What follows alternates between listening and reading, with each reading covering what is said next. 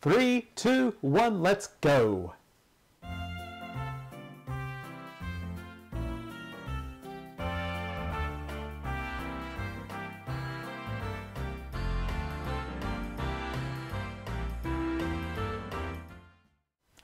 Hi everybody, and welcome to another exciting edition of Boring JavaScript. I'm your host, the Virtual White, aka Mike Smith, and today we're going to be talking about enums in JavaScript. Now, before you start yelling at me, I know what you're going to say. There is no such a thing as enums in JavaScript. I know that. Everybody knows that. So the purpose of this video is to show you how you can simulate enums in JavaScript, just like you have them inside Java or C# or things like that. You want to see how it works? Let's get going.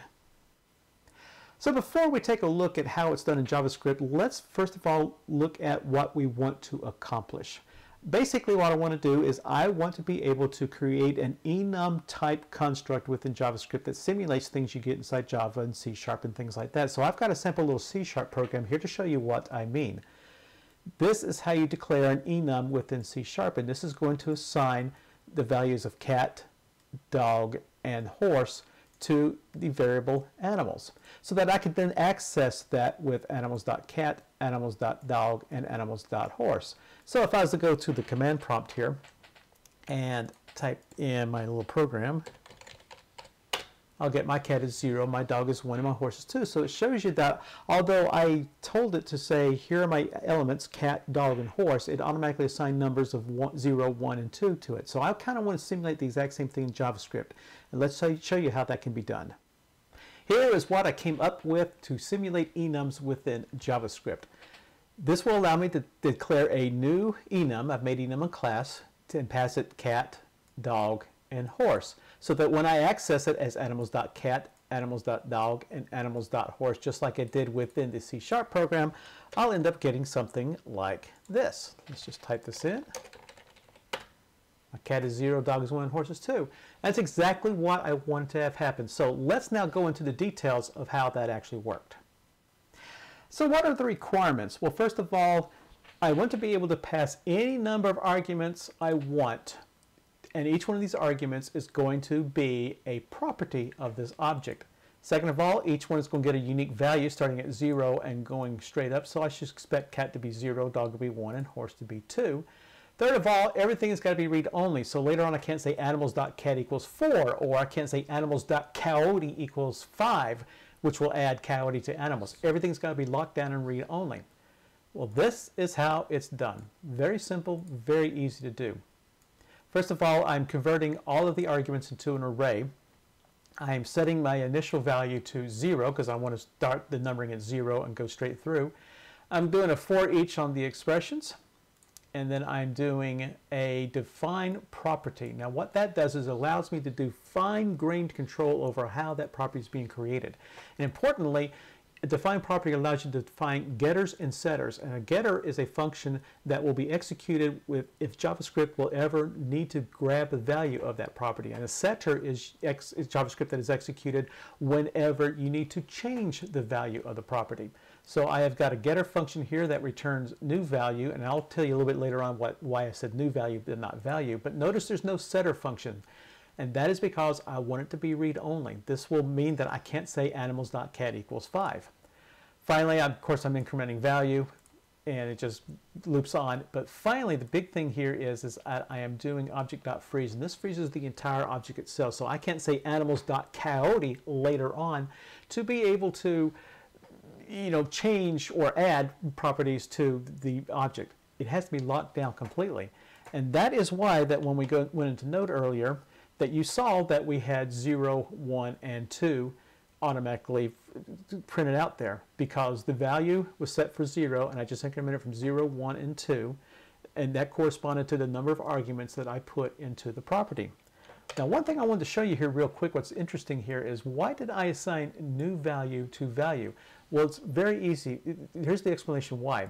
If I did not do that, if I just put the word value here, what will happen is that once JavaScript goes in, or a JavaScript program goes in there and says, give me animals.cat, for example, value, once it gets out of the loop, is set to 3. And it's going to return 3 if that was the word value there. So what we have to do is that within the loop, we've got to copy the current value of the value variable and put that within value. You want to see how that actually works? Let's just actually do it this way. Let's kill that. And let's put value here. Now remember, the thing is that once we get out of the for each loop, value is going to be equal to 3. So now if we go back into Node,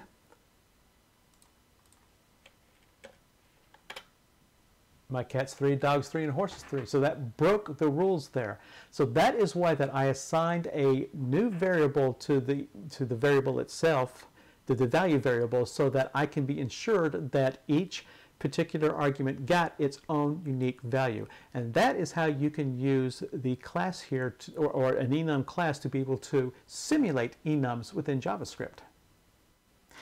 So the next thing I'm going to show you is how to make a modification to the enum class to give it a little bit more flexibility. Some languages allow you to assign values to enum. So instead of saying enum cat, dog, horse, I could say enum cat equals 2, dog equals 4, horse equals 6, so on and so forth. For example, if I was to now declare my new animals object here, I'm now passing, instead of just cat, dog, and horse, I'm passing an actual object, which is the name of cat and the value of that I want to assign to it. So cat is 2, dog is 4, horse is 6.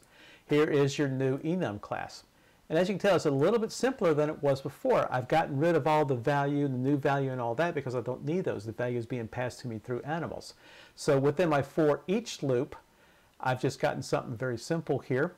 My getter now says, okay, instead of just returning value, I'm going to return the expression dot value, or the dot value of the object that is passed to me. The name of the property is going to be exp.name. So all I'm doing here is I am just assigning the name and the value based upon the object that I am passed within each of the arguments. And again, I don't have a setter function here, which makes it read only, and I'm freezing the entire object so that it cannot be changed. So let's take a look and see what happens. Let's go into Node and type in node assign. And sure enough, now my cat is 2, my dog is 4, my horse is 6. So that's a modification you can make to the enum class to be able to assign values to the different enumerated properties that you wish to define within your object. And that's all there is to simulating enums within JavaScript. I hope you enjoyed the video. Hope I didn't bore you to death. Please check out all of our videos at www.boringjavascript.com. Subscribe to our YouTube channel or check us out at blog.thevirtuoid.com. Thanks again for watching, and we'll see you later.